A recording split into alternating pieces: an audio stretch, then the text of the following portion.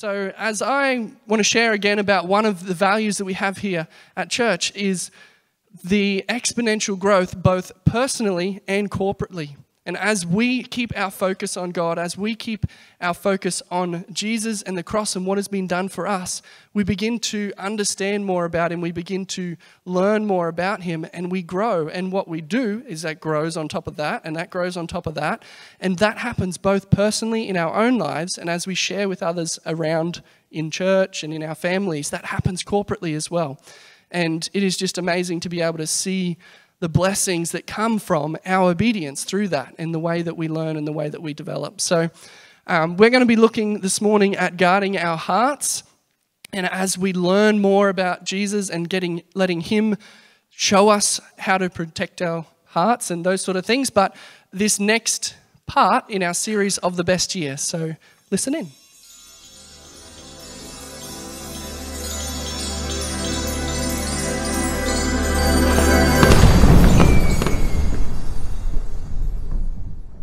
So good to be able to share with you today, and I'm so glad that you could be here with us, whether you're in person or online today.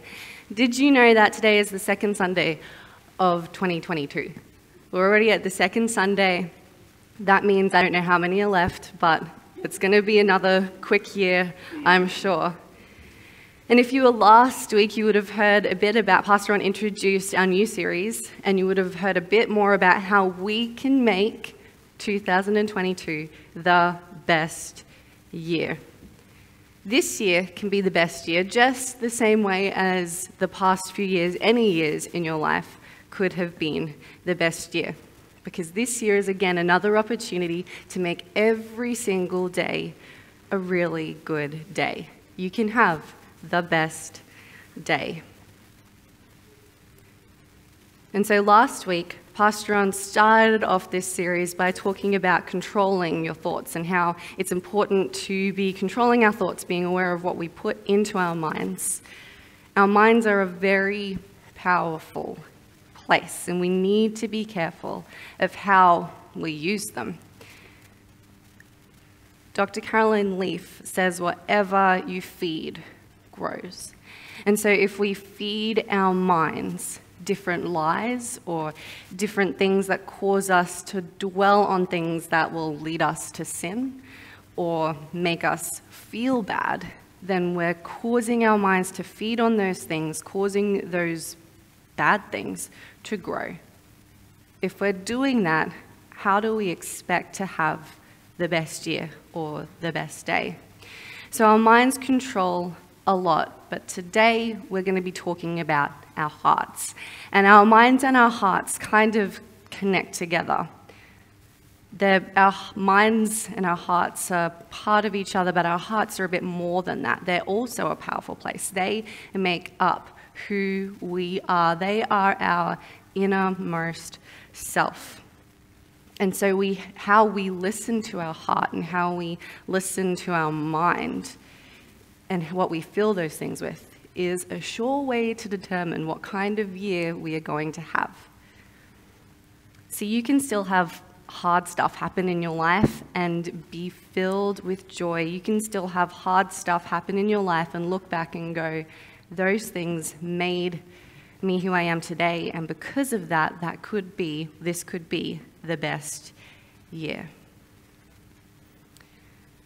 So, are you ready or willing to have the best year this year? Would you like to have the best year this year?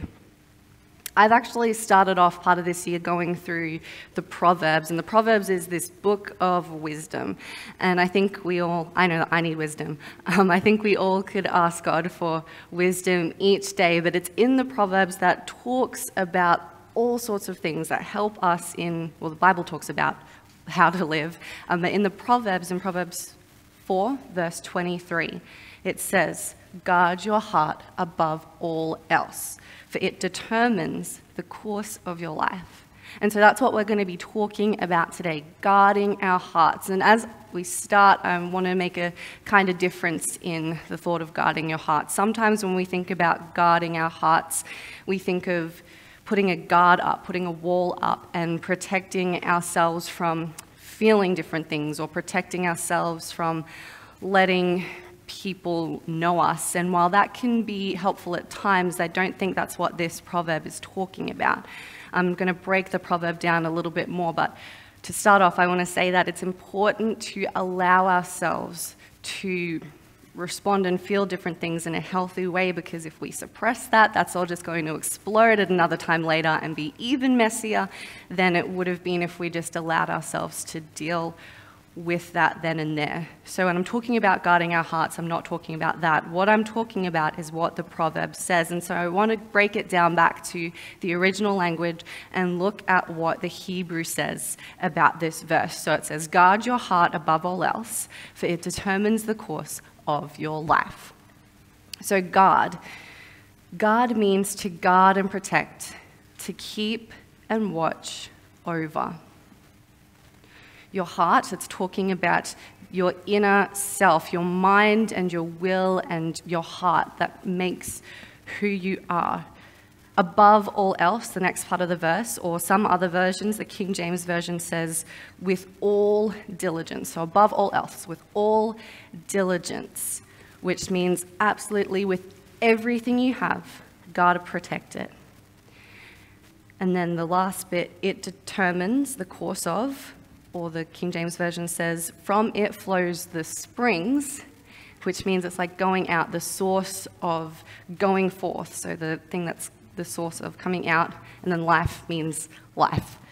So from this verse, we can see that the source of life, or the going about of our life, comes from our hearts, which is why it's so important to protect and guard it with our everything.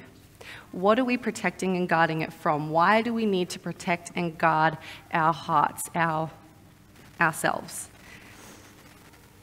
I wanted to read the proverb with a little bit more context, starting from verse 20, Proverbs 4, starting in verse 20. It says, my child, pay attention to what I say and listen carefully to my words. Don't lose sight of them. Let them penetrate deep into your heart, for they bring life to those who find them and healing to their whole body. Guard your heart above all else, because it determines the course of your life. Avoid all perverse talk. Stay away from corrupt speech. Look straight ahead and fix your eyes on what lies before you. Mark out a straight path for your feet and stay on the safe path. Don't get sidetracked. Keep your feet from following evil. We'll finish there. And so in verse 23, it's telling us to guard our heart above all else, because it determines the course of your life. And the verses before that say, let God's words go deep into your heart. So if we want to make this year the best year, I think it's important for us to start by looking what is in our hearts. What's going on in your heart? Do you know where your heart is today? So I want to start with, I guess, a challenge for you to personally examine your heart. Have you ever taken time to just look and reflect and examine your heart, to know what is in your heart? I think one of the best ways to do this is to recognize your natural response to things. What comes out of your mouth is from your heart. Jesus talks about this in Luke chapter 6, in verse 43. He says, a good tree can't produce bad fruit, and a bad tree can't produce good fruit. A tree is identified by its fruits. Figs are never gathered from thorn bushes, and grapes are not picked from bramble bushes. A good person produces good things from the treasury of a good heart, and an evil person produces evil things from the treasury of an evil heart. So what you say flows from your heart. What you say flows from your heart. So I have a question.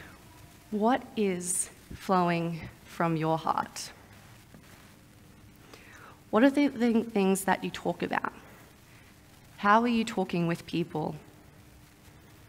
Can you see a difference in the way you're responding to things now as opposed to this time last year? Where is your heart at? Or what about this? What is your natural response to when you're driving somewhere and somebody keeps slowing down, speeding up? When you get to the overtaking lanes, they decide to speed up when you wanted to overtake them. What is your response when that kind of thing happens? If you start to say words that you wouldn't normally say, where's your heart at? Is that flowing? That's what's flowing from your heart. Or what's your natural response when something out of your control happens? Is it we just throw our hands in the air, start to say things, and then all of a sudden we're like, oh, I wouldn't normally say that kind of thing? Does it depend who we are with? Does it depend who we are around? What we say flows from our hearts. And so a lot of the time we might have a kind and loving heart. We might be loving people and living out how God calls us to live. But the thing is, our hearts can deceive us. And then all of a sudden, we might hear something just come out of our mouth and we're like, whoa, where did that come from? I don't usually say that kind of thing. Jeremiah 17, verse 9 says, the human heart is the most deceitful of all things and desperately wicked. Who knows really how bad it is? The Hebrew for the word deceit means, well, deceitful, sly, crooked, slippery. So do we really know our hearts? If our heart is something that can be so sly and deceitful and slippery, do we know ourselves? And so we know ourselves more than anyone else in this room would know ourselves, because we know what's in our mind. Like, you know the thoughts that you're thinking right now. I don't know what you're thinking right now, but God does. And the thing is, God knows us more than we know ourselves. God knows what's in our hearts more than we know what's in our hearts. He knows everything about us. And I am so thankful that He knows my heart, because He's also the one that wants to protect it. He knows your heart and is the one that wants to protect it. And so another challenge I have for us is for asking God to examine our hearts. So God is examining our hearts. God does examine our hearts. In Jeremiah 17:10, the next verse says, "But I, the Lord, search all hearts and examine secret motives. I give all people their due rewards according to what their actions deserve." He knows our hearts. He knows why we do what we do. Even if we aren't quite sure why we're doing something, God knows. And so we can ask God to help us in the examination of our hearts. It's so important to ask God to reveal to us those things that we need to deal with, because when we ask Him, He will help us. The thing is, it can be really hard to guard our hearts.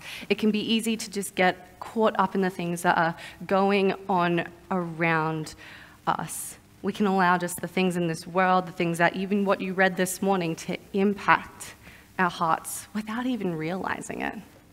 And so a big part of guarding our hearts and what is impacting our hearts is what Pastor Ron talked about last week in controlling your thoughts. Guarding our hearts comes with guarding our minds. And so with that being said, if we allow our minds and our eyes and our ears to see and listen to things that are not helpful or praiseworthy or lovely, then we're not guarding our hearts. If we're filling our minds with those things that lead us to fear or to lust or to hate or ungodly things, we're no longer protecting or guarding our hearts, but we're actually allowing our hearts to see things that can deceive us. And so instead, we need to fill our hearts and our minds with the things that Philippians 4:8 says. And Pastor Ron shared this verse with us last week. It says, "Fix your thoughts on what is true and honorable and right and pure and lovely and admirable." Think about things that are excellent and worthy of praise. If you were here last week or listened to the message last week, how have you gone with that the past week? How did we go with filling our minds? We heard this verse. How did we go with fixing our thoughts and our minds on what is true and honorable and right, admirable, lovely, worthy of praise? Something that I want to challenge us in, and this can be really hard to do. It's when you fix your mind on that thing, and so it can be really hard to do even just with looking at the news. You look at the news and automatically we see things that are not excellent and that are not lovely or right.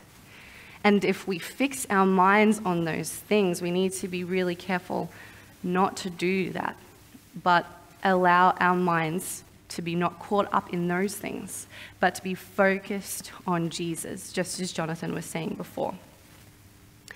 Proverbs chapter 3, starting in verse 1, says, "My child, never forget the things I have taught you. Store my commands in your heart. If you do this, you will live many years and your life will be satisfying. Never let loyalty and kindness leave you. Tie them around your neck as a reminder. Write them deep within your heart. Then you will find favor with both God and people, and you will earn a good reputation. Trust the Lord with all your heart. Do not depend on your own understanding. Seek his will in all you do, and he will show you which path to take." So if we want to have the best year, we need to start guarding our hearts.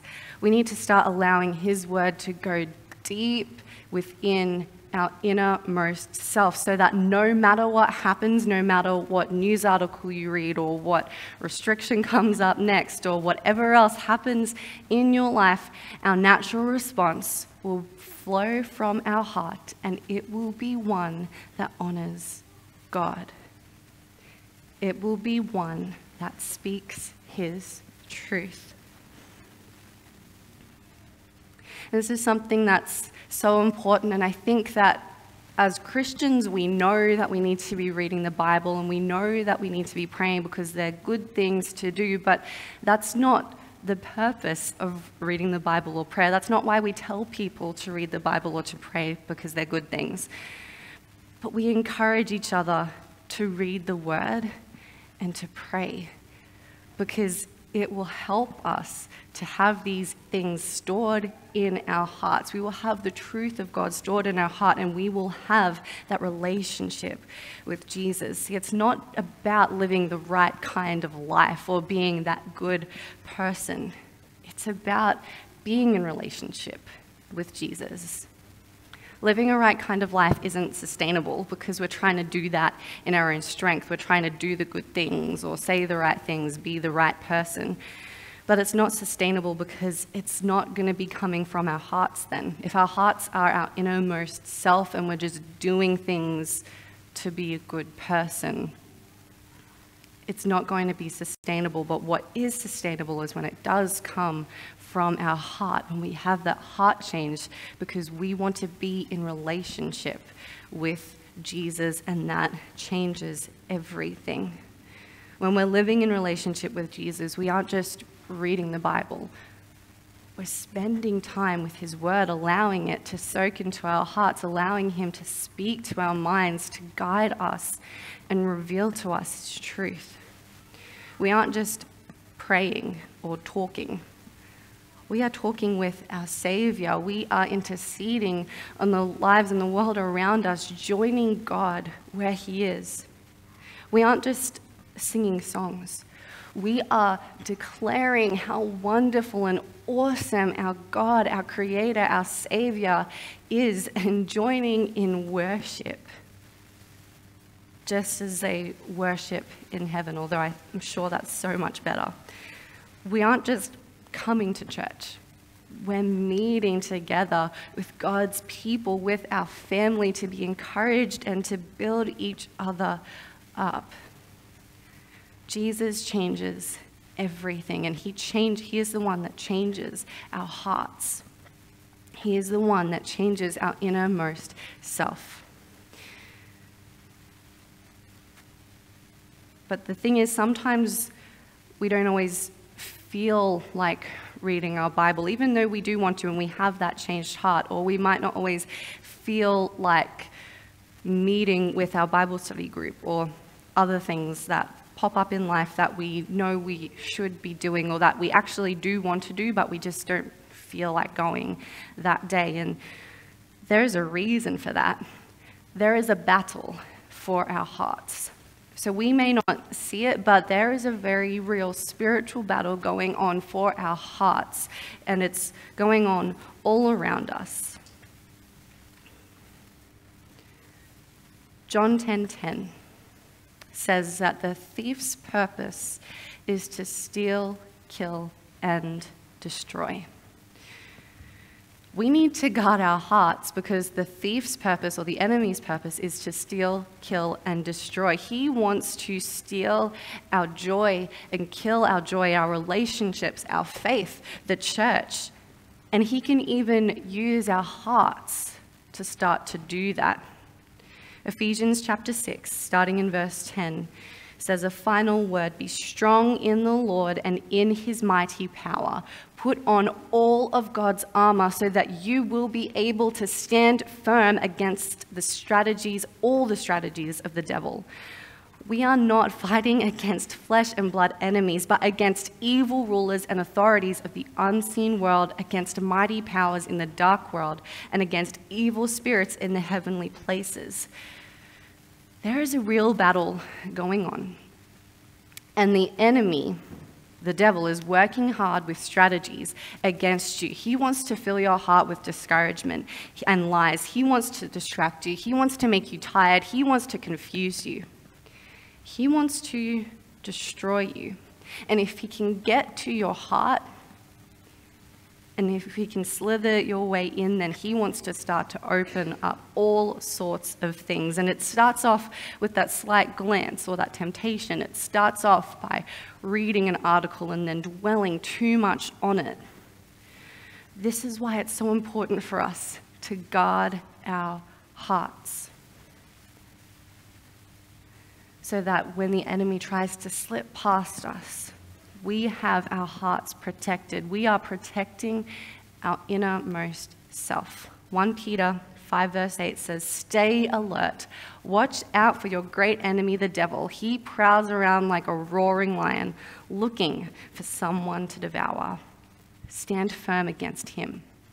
Be strong in your faith, and remember that your family of believers all over the world is going through the same kind of suffering you are. Stand firm. We're not alone in this. Believers all over the world are going through the same kind of suffering. So stand firm.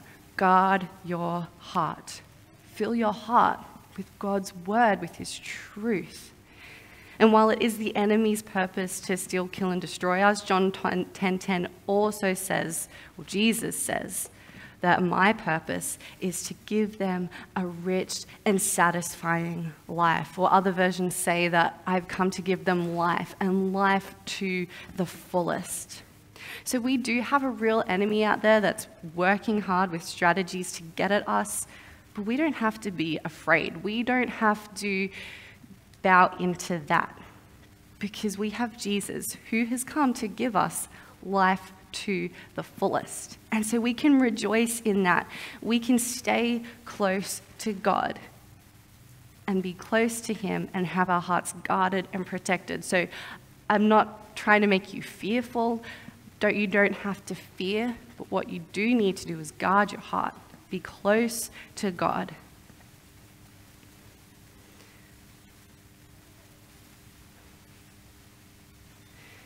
Some of you might already be starting to feel the busyness of life starting to happen, or you're aware that it's already starting to get busy again, things are going to start happening, but even in that, we can stand firm. We don't have to allow busyness or productivity to distract us from guarding our hearts. It's not bad to have things happening in your life. It's good to be productive and having things going on, but we don't have to allow that to distract us from guarding our hearts.